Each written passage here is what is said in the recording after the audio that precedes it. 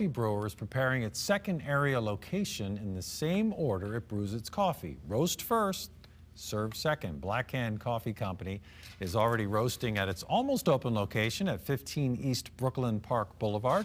The owner says the location is on track to open to customers in mid-April.